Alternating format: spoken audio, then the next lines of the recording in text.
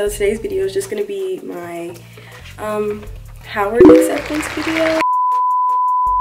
Moving on to like the actual how I got in process, the stats and whatnot. I applied via the Common App, and I'm sure many of you are familiar with the Common App, but if you're not, it's like one application that you can send to many different schools. So I started mine, I made my account like the first week of September, and I was piecing together my application through that time. I wasn't really as efficient about it as I should have been. Maybe. I feel like if I did it over, I would just go ahead and knock it out. I kind of dragged it on a lot because, number one, I was really anxious about it, and it brought like a lot of stress because I wanted to make sure I was wording it right, making sure I made myself, painted myself in the best possible lighting as possible, and all that kind of stuff. And then I had watched every single How I Got Into Howard video beforehand. So like if you put one out for HU21 and HU22, I watched it. I watched every single one of those. And a lot of those people were saying how they applied like in the beginning of August and the beginning of September. And I was like, I can't do the beginning of August, beginning of September. Just got into school, need to get my life readjusted. And by that time, you know, I was having those schedule mishaps, like whether or not I wanted to graduate early. So I was still piecing that together. But then September came around and I was just like chilling, basically. So I made my Common App. I filled out the standard stuff, where I live, who I am, all that kind of stuff. Then you have to do your activities thing, and I'll be posting like a whole college series in a minute. Shortly. I graduate Monday, so they'll be out pretty soon, definitely before February, I hope. So I'll have a lot more time, but you know, you do your activities things, and I was joining the clubs. For my clubs, I was in National Honor Society, Mu Alpha Theta, which is like Math Honor Society, Joy Club, which is a volunteer club. It's kind of similar to Key Club. It's just not like a national thing. It's just a local thing at my school. I had a job for a short period of time, very short period of time, and I put that on there. What else was it? I can't even think of all my activities I did. Oh, Spanish Club. I took Spanish 3, and I was in Spanish Club for 3 years of high school. Freshman year I didn't do anything because, you know, I was a freshman, just trying to get used to high school. Oh, student government. I am the treasurer, and I have been for the past 2 years.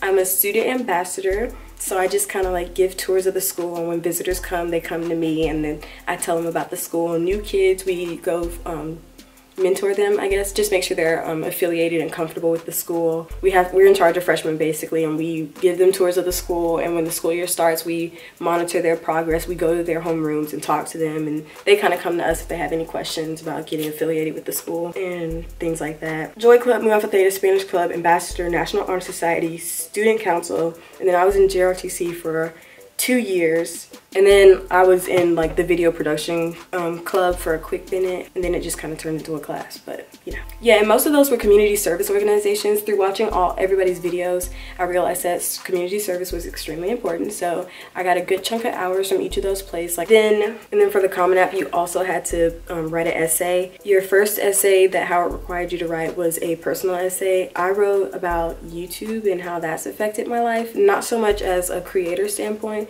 Well, I did mention that in there, but I also mentioned how much time I spend on YouTube, and I use it for everyday life, Googling how to do math, how to change tires, how to jump off a car. I had to do that the other day, and how it's just kind of helped me with not just I don't want to call it trivial, but like, you know, the less important things like makeup tutorials and stuff, but also life skills and stuff like that, and how I used it, and just, you know, I worded it all fancy to make it sound good. And then of course I did write about my experience with being a creator, and I tried to tie in as many like important life lessons and character traits. I brought up how I learned how to ski in 30 minutes through YouTube and I wasn't even good, but I just kept Googling tutorials until I stopped falling down the mountain eventually. You also had to write a second essay afterwards, which was a supplemental.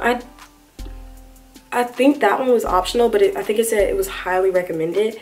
But yeah, you had to write. I had to write about, I chose communications as my major, film and broadcast media. So they asked me about why the School of Communications would be good for you, why did you choose Howard, and why is this like major, why did you choose this major basically. And just a little secret, I had written that essay tons and tons of times, applying for like ambassador, student council, the broadcast club at my school.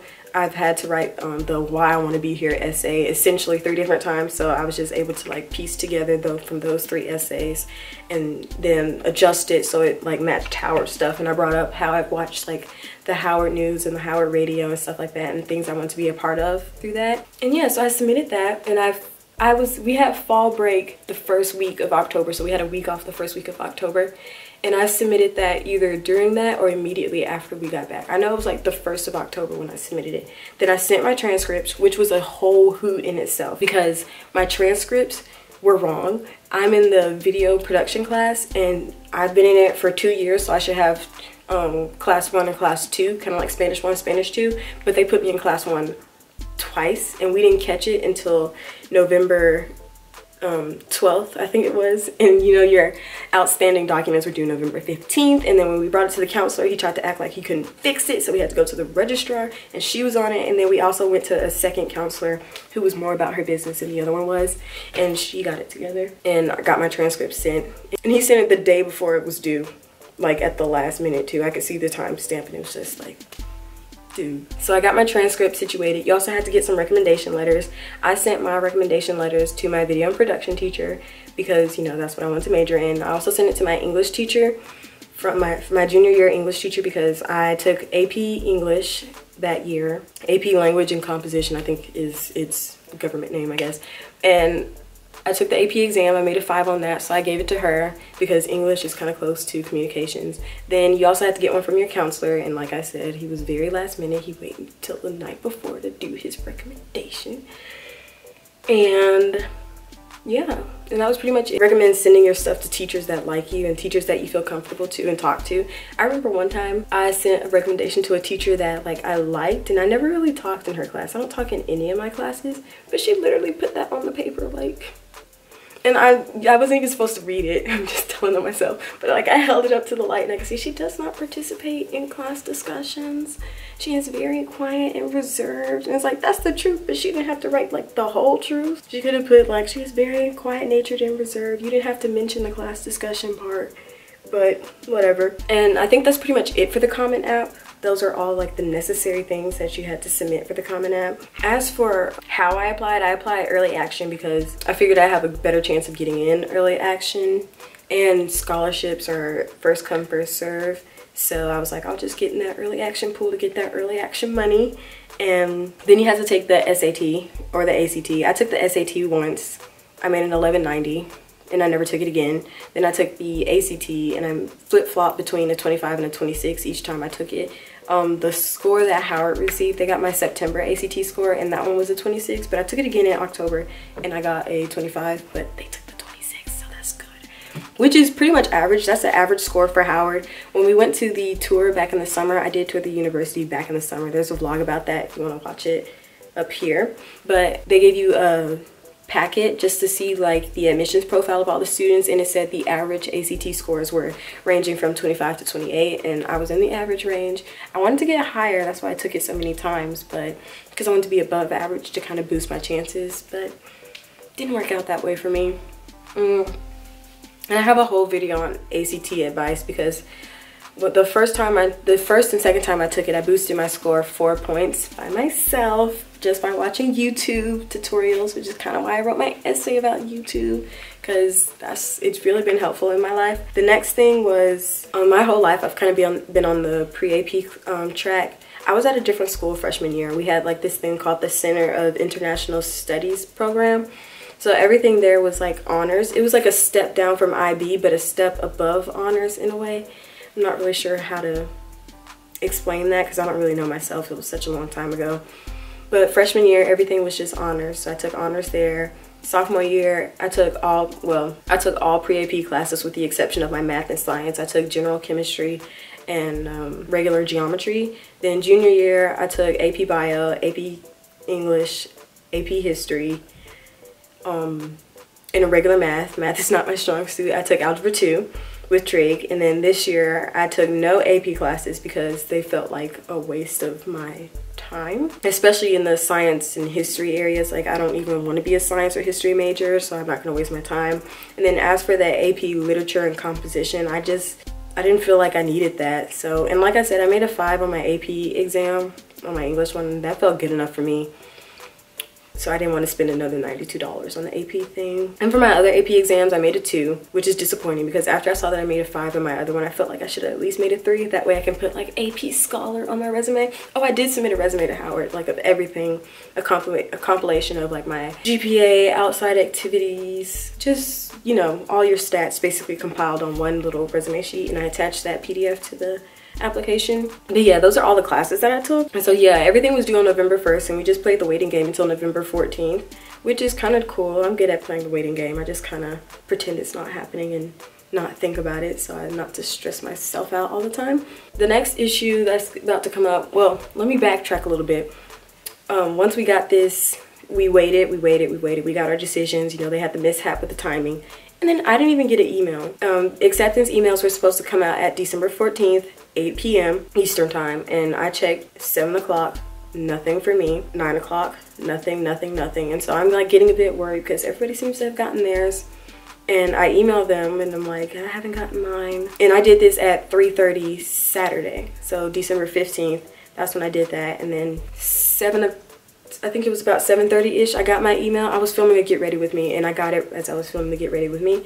And I think they must have gotten my initial email too about when I sent the problem, when I sent about not receiving it, because they sent me a second one later on that night while I was at the Christmas party. Finally got that situated. Howard does not put freshman scholarships online. I've looked and I've searched everywhere. It's really difficult to get it together. You just kind of have to watch people's videos and kind of piece together and see what they got. So I'm not really sure where we stand on financial aid. I already did my FAFSA for Howard, so that's cool.